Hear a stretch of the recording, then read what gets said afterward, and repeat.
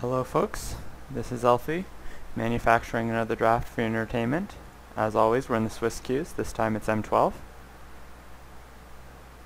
And we're kind of bugged out.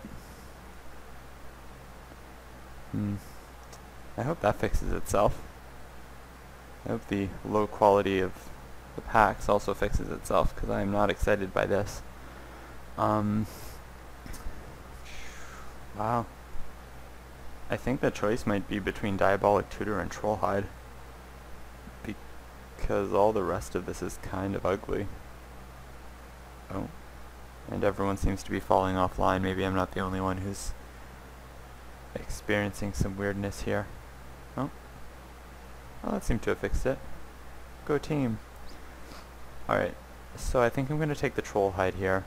Arbalist Elite might be better, but I've never really found myself successfully playing with it, so I'm a little tentative to take it here.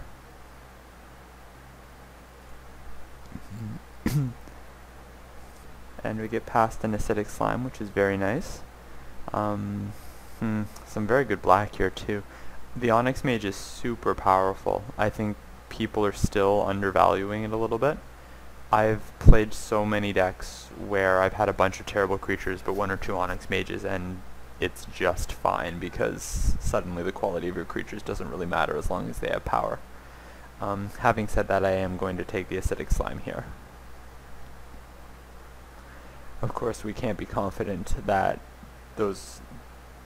any of those cards actually are signals, just because of the fact that the rare was missing from the pack that came through to us. And again, that's true, although this time the acidic slime is passed through two people, so I'm just going to take it again. Excuse me.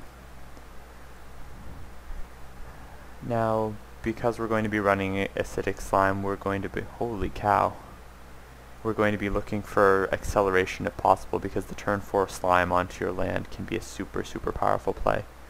Now this is a really tricky choice. Cudgel Troll is obviously the best card for green, but I'm sorely tempted to take the pacifism here, just because it is a better card overall.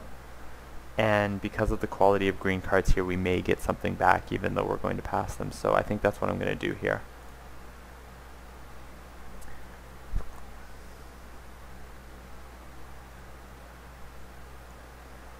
So I've been getting some really good feedback about the kitten draft. I really appreciate that, guys. And I'm sure both Rainbow and Dash are also enthused to be so fondly loved by the internet.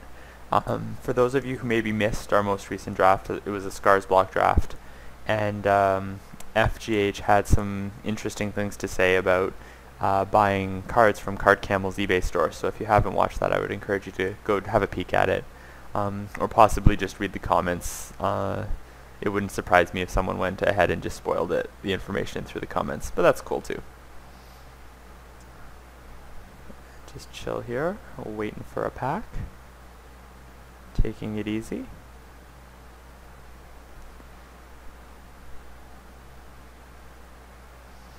It's a little bit disappointing. The sundial isn't worth anything, so I'm not going to consider rare drafting it. So here I think the choice is between, actually, my initial instinct was that the choice was between Plummet and Manolith. However, we've already got two pretty good enchantments, and the Trollhide in particular is the kind of enchantment that can end up in the graveyard. So I think I'm going to take the Oromancer here. It's possibly a mistake not grabbing the Manolith while we have the chance, but I like the prospect of being able to build around the Oromancer a little bit. Alright, and here we have actually a handful of good cards again. The Veteran's probably better than the Wolf. The question is just whether I want to grab the Rampant Growth for the acceleration that I was talking about earlier, and I don't think at this point in time that's the correct choice, so I'm going to take the Veteran here. Because it feels like we're going to have, well, based on what we've drafted so far, aggro is not out of the question. Certainly green does a good job of complementing that. And those acidic slimes just provide such powerful disruption that even if we don't end up with a lot of proper removal, we can usually finish the game off.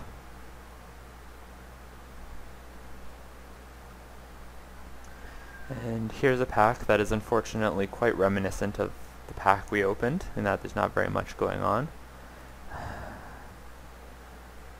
Siege Mastodon is, I guess, the best card in the pack, but the problem you run into is that green has 1,000,000 5s that are better than the Mastodon, so we don't actually care about it.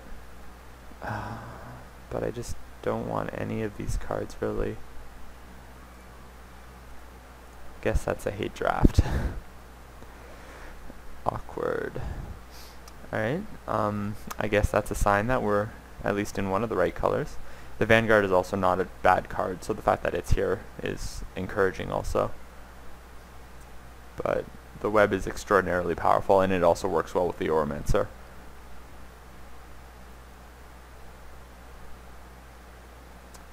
Alright, so the skeleton came back around, and that's, if nothing else, it's the sort of card that could give us a headache. Oh, okay. So maybe we're going to be black. If we get a little bit of fixing, we can go green-black, splashing the pacifism. I'm not actually the biggest fan of Mind Rot in this format, just because it's so hard to hit it at the right time, so I'm actually going to hedge my bets and take a Griffin Rider, because if the Griffin Rider pans out, then we're obviously in a really great place, and if not, we aren't missing out on nice 14th pick rare. We aren't missing out on too much. Right, so that was kind of a weird pack. We didn't end up with quite as many. Well, actually, no. We have a couple of very powerful cards, but we don't have the middle ground that I like to have in a deck. Here again, a pretty weak pack. The choice is basically between the Boots and the Assault Griffin. And I'm a pretty serious fan of the Boots, but a Griffin is a Griffin, and it fits a spot on our curve that green can sometimes have trouble filling, and also it obviously works well with the Griffin Rider. Excuse me. Alright, so here we have another Arachnus Web. The only alternative would be taking the foil Sengir and sort of pushing back towards black, but I'm not comfortable doing that at this point in time when there's such a good card that we're definitely going to play available. Alright. This is definitely the frowns. Alright, so here I think we're just going to make a hate draft that's lined up to absolutely destroy our deck because there's so little else going on that interests us.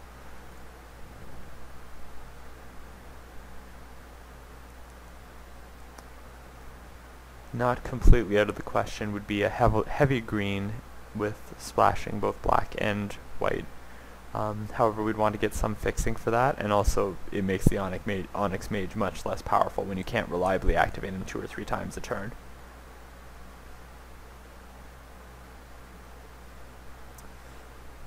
What in the fuck?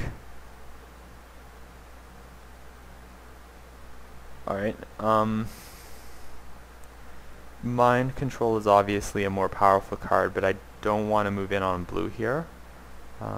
I feel like maybe I've been too hesitant to take up the blue signals, although obviously I couldn't have predicted getting a 4th pick Mind Control here. There are a handful of powerful green cards, so hopefully one of those will come back around also. Excuse me. Alright, another very good array of white cards this time. I think the choice is between Alabaster Mage and Griffin Sentinel. The Alabaster Mage is really powerful, but the Griffin Sentinel provides damage that can get through somewhat reliably. Combos well with our Griffin Rider, and if we get to push the Oromancer theme with another Voltron-esque enchantment or 2, the Griffin Sentinel is obviously good for that because it has Vigilance also. Alright, here's an example of one of the great 5-drops like green has, but we're just going to take possibly the best white common. Whatevs, I guess. Alright, so I feel like we're fairly solidly into white-green. The choice here I think is between the Bears and the Veteran. It's actually a bit closer than you'd think, even though the Veteran is more powerful. We've already got a lot of green, or a lot of 3-drops, and our 2 slot is kind of thinly populated. Having said that, Bears are the kind of card you'll see late, whereas Veteran isn't, so I think ultimately I'm going to have to go with the Veteran. What the fuck? Okay, so at least we're in the correct colors. The most correct colors ever. Going to push on with the Auramancer theme by grabbing the Divine Favor here. Gorger is a good card, but it's not irreplaceable in the sort of deck that we're working on drafting.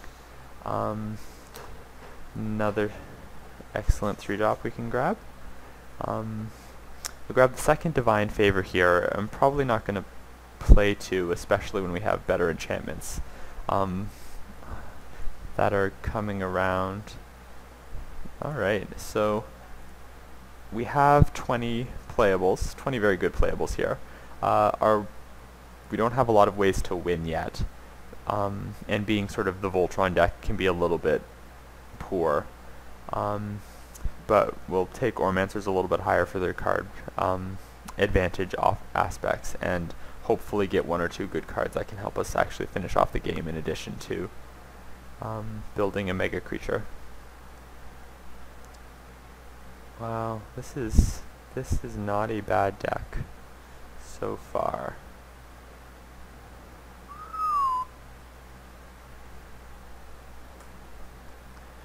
Alright, here we have kind of a tricky pick actually. I think the Stormfront Pegasus is stronger than the Elvish Archdruid. Actually no, the Stormfront Pegasus is just the correct pick here. If we weren't already so heavy on 3-drops, or if we had a Llanowar Elves or 2, it's possible the Archdruid would move up ahead of it, but here we're just going to take the creature that's going to get through for damage. Excuse me. Our Griffin Rider is a little touch and go at present just because of the relatively low number of Griffins that we have available. Now here's actually a very tricky pick. Arachnus Web is better than the Assault Griffin. However, at this point in time we already have 4 ways to sort of Arachnus Web something, and we're a little looser on creatures that can finish the game the way the Assault Griffin can. So even though the web is stronger, we're going to take the Griffin here.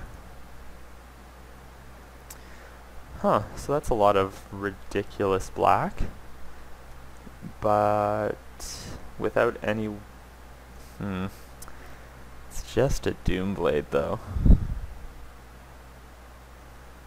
No, okay, you know what, that's not the correct pick here, even though I would really like it.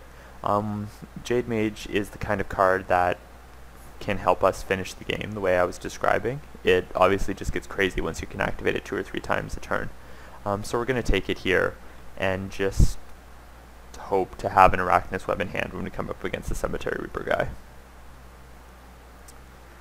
What in the okay. A number of very good cards, or very interesting cards here for us. We could take yet another Assault Griffin, which begins putting our Griffin Rider in actually like playable territory. Alternatively, we could take the Benalish Veteran, which I think would be a better play if we were, again, not so heavy on 3-drops already. Celestial Purge or Manalith might come back around. It would be great if the Rampant Growth came around, but I'm not going to hold my breath on that. So I think we just want another Assault Griffin here. Hopefully I'm correctly building the deck as opposed to building, or instead of taking good cards. So here we get the Benalish Veteran we weren't sure about having previously. We may end up running it over the Auramancer. We may not. It's unclear at this stage. Okay. And here we have a very interesting pick between an Elite Vanguard and another Auramancer. We're going to cut one of these.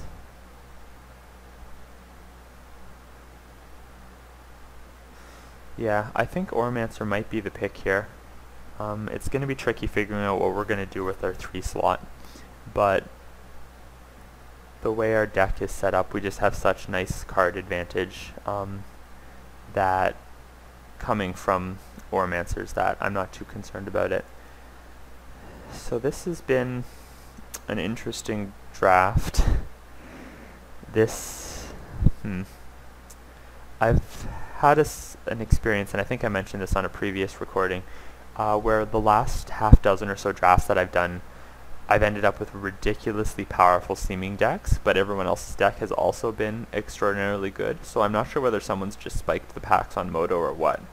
But we're probably not going to run 3 Oromancers, whereas we may want the Griffin Sentinel to help out our Griffin Rider. Here I think the choice is between the Gorger and sideboard card and Fog. We're probably not actually going to run the Gorger because, again, we've really sort of sorted out the win condition plan, especially now that we've got the Oromancer package going on. So we're just going to grab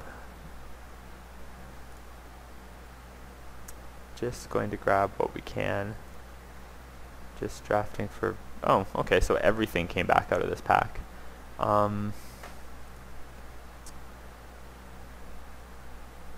Yeah, the more I think about it, the more I suspect we might not actually pick up the Oromancer package, because we just have so many great 3-drops, so we'll probably cut the Divine Favors.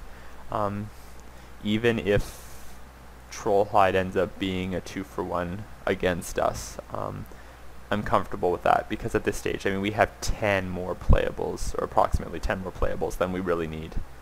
So, yeah, so I'll build the deck and then talk about it if it seems interesting afterwards. Alright, so here's a 24 card deck. You'll notice there's a Veteran in the sideboard in lieu of a Sacred Wolf. Even though the Veteran is a slightly better card, the Sacred Wolf obviously can do ridiculous things in combination with the Trollhide. So that's why I've opted for that, that decision. And we have to make one more cut, and it's really difficult. It's a really difficult choice to be trying to make here, I think. Stave Off is actually very good, so I don't want to cut it, although I'm concerned that if I cut a creature, I'm going to undermine the sort of aggro focus of our deck. Griffin Rider is maybe an okay choice. We've got 5 ways to activate him, which is pretty good, but it's not the best. And actually, yeah, I can't.